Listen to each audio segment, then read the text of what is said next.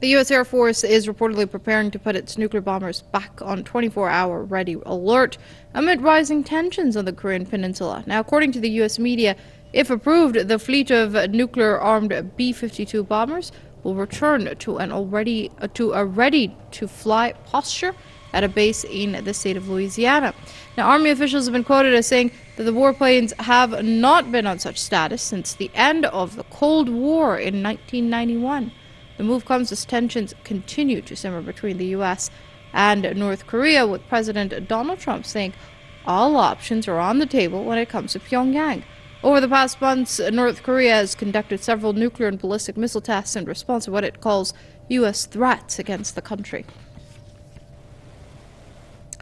Joining us via Skype from Sydney is Glenn Dyson. He's a university lecturer and a political commentator. Many thanks for joining us here on Press TV, Mr. Dyson. Now, I'd like to get your first reaction to this news and, of course, what kind of implications does this hold?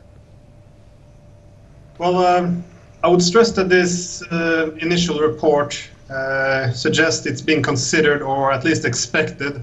However, the decision has not yet been made unless there's been a new recent update.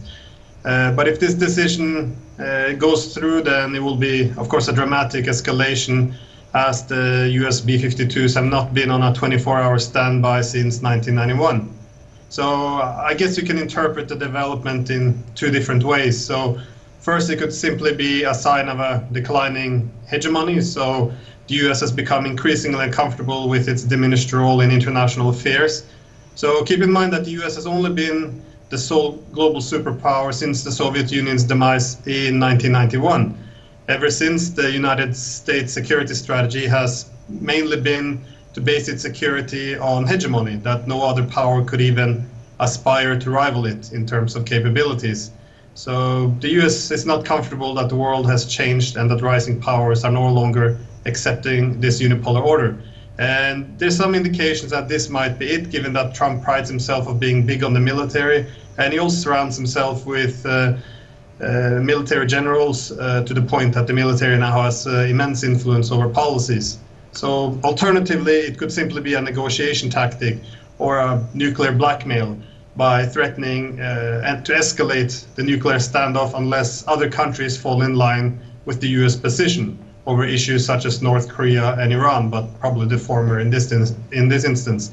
So there's also good indications of this, as Trump also prides himself of being this great negotiator. So he may simply demonstrate that he's prepared to escalate unless other countries fall in line. So I think we saw a similar tactic play out over the Iran nuclear deal, where Trump indicated that he's prepared to walk away completely from the deal unless his allies support these modifications he suggests. Right. As far as nuclear blackmailing goes, as you've just mentioned, this is even if the U.S. government doesn't choose to act upon this recommendation or this suggestion, so to speak, it is still a political message being sent to North Korea. How do you think it's going to be perceived at that end? Well, I think, well, again, for North Korea, who is the much smaller party in this rivalry, I believe that they would have to be even more careful. Again, and North Korea, for all its faults, and there are plenty, it does have very legitimate security concerns, as the United States and South Korea have this security, well, military exercises on its borders. So North Korea would have to also escalate its rhetoric. So most likely this will, only elevate the tensions. Now, I would be more concerned about China, because the fear for the Chinese as the United States could attack North Korea, and this would put a nuclear war possibly on the border of both China and Russia. And it's interesting that the Chinese, they have stated that they will not stand by if North Korea is attacked.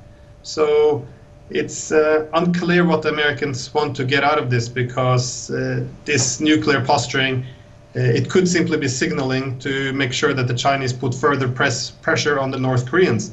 However, it's limited how much the North Koreans can actually be pushed by the Chinese, because the Chinese do not want the North Korean government to collapse, simply because the lesson for the Chinese in Europe after the Cold War was that when the Soviet Union withdrew from Eastern Europe, the Americans didn't see their role as being unnecessary and they leaving the continent. Instead, they began to expand further towards the Russian border. So this is a big issue in China, and if something would happen to North Korea, the Americans would not lose the reason for be there and leave. Rather, they would likely expand further north and establish a further presence on both the Chinese and the Russian border. So I don't think that the Chinese that there's much more they can do.